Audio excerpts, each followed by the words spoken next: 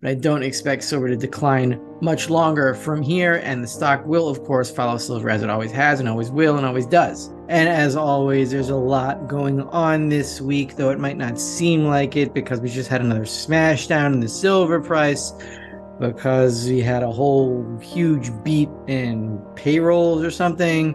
ADP payrolls, I think it was, and everyone was like, wow, look at all the jobs, but there is an explanation for this. And the explanation is that money that was printed way back in 2020 is flooding back into the system, which is not going to be very good for inflation statistics as they calculate it, meaning consumer prices. We are rapidly approaching the moment where we have rapidly rising interest rates and rapidly rising consumer prices, because though the Keynesians don't want to admit it, raising interest rates over the medium to long term raises prices because it kills supply faster than it kills demand if you hold interest rates high for long enough, which is where we are at now. According to Rafi Farber, a renowned financial analyst at the Endgame Investor, he holds the opinion that silver is not expected to decline significantly in the near future, and stock prices will likely follow sales patterns as they have historically. He acknowledges that recent events, such as a substantial drop in silver prices due to strong ADP payroll numbers, may not immediately reflect this outlook. Farber believes that the explanation for such events lies in the influx of money printed in 2020 into the economic system. This surge in liquidity may have adverse effects on inflation statistics, particularly in terms of consumer prices. Consequently, he suggests that we are rapidly approaching a scenario where interest rates will rise significantly. To gain a more comprehensive understanding of Farber's perspective, and to hear his analysis on the future actions of silver and gold in the coming weeks, it is recommended to listen to his complete explanation. And though it might not seem like it, both gold and silver are in very good technical positions, and I'll explain why as we get through the slides. And the United Kingdom, the UK as we lovingly call it, looks to be on the verge of some kind of major crisis because its bond yields, its gilt yields to put it technically, are spiraling out of control. And this is why I believe that the UK will be the first Western developed country to experience hyperinflation in its domestic currency. Moving average was at 328. We are at 320, just below it. If we can bounce off of this line as support, it would be a good sign. We might marginally break it. We already have marginally broken it, but I don't expect silver to decline much longer from here, and the stock will, of course, follow silver as it always has and always will and always does. And the reason I don't expect silver to decline much longer or at all is that open interest has reached a 10-year low at about 115,000 contracts, and that will not get much lower. It means that all the shorts have covered and all the longs are out, and they have given up, they have capitulated. Now there's only one way for the metal to move, and that is up. Could there be another ephemeral smash?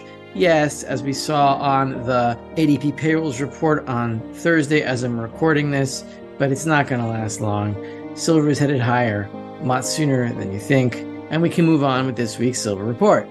So let's start out with the technical picture. It might not seem so bullish. We're all frustrated. We're in another downturn. It seems annoying. Why is it happening if the money is falling apart and the world seems to be coming apart at the seams? Wherever the seams of the world are, I don't know, but it doesn't look good for humanity at this point. And we need money to take center stage in order to bring people back into balance, because it is the money that is ruining everything. It is the poisoned money that is ruining society, as it always has in the collapse of empires. But once money returns, we will return to sanity. It is not over for humanity, and the WEF is not going to take over. Don't worry about that.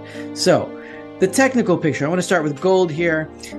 What we're seeing actually is we have a support zone forming at the old high of 1923. That was the high in 2011, before there was a silver movement, before there was silver squeeze, before Chris Marcus or me even existed in the silver world.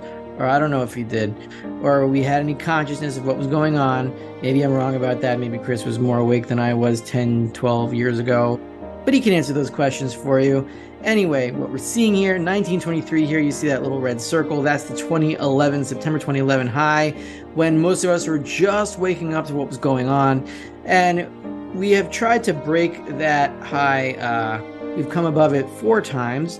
but we've never consistently traded above that high of 1923. It's only been a few months at most that we traded above it. Here's 1, here's 2, here's 3. There was just a few weeks, and here's 4, and each time we broke back below. But at this point, it looks like 1920s, 1910s is serving as support. It has never served as long-term support before. My point is that if 1923, if the old 2011 high is now support, we are headed a lot higher on the next rally, which I believe will head well above $2,100 in gold, and silver should start to catch up as monetary panic takes hold, as interest rates rise and consumer prices rise, both at the same time, and everyone starts to understand that central banks are bleeped.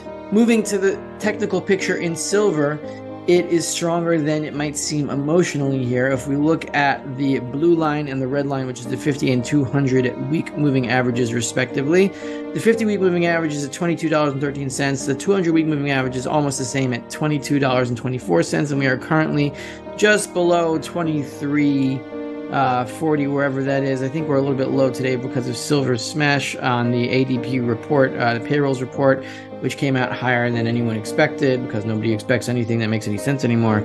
But we see here that this is a pretty strong technical position, because look here, when we had this really crazy overrun, the 2011 high at $50, that was a bit too high too fast, and we declined back here, and we could not take the 50 week moving average. We couldn't go above it, and we went above it briefly, but we stopped the 200 week moving average over here in 2016, and we just kept staying below these lines until the 2020 crazy printing, all the insanity that happened in 2020, and then we fell below it again, and now we're coming at it from support. Hopefully these lines will not break this time, and if they break, it'll only be marginally and very temporary. But I think just like gold is finding support in 1923, I think finally silver is finding long-term support at the 50 week and 200 week moving averages simultaneously, and that should get a lot of algorithms trading with silver, as it won't break these lines. Maybe it will marginally for a little bit, I can't say for sure, but it's looking good on a long-term perspective. So what's going on in potential financial crisis land? Well, we have two possible culprits for a trigger of the next global financial crisis. One of them is in commercial mortgage-backed securities, and the other, I think, is in the United Kingdom. We can go through these one at a time. The commercial mortgage-backed security situation, CMBS has been declining precipitously since the lockdown era, when people decided they were just going to work at home and not go back to their offices, because if you're going to lock them out of their offices, they're not going to come back to it. There's another, thing that they never thought of. Geniuses. But anyway, we have here the beginning of 2023, when delinquency rates were about 1.6, 1.7%. They are now about 4.6%. This is the biggest 6-month spike in delinquency rates in commercial mortgage-backed securities ever, including the decline from mid-2008 until 2012, it looks like, when delinquency rates moved from close to 0 to over 10%, about 10.5%.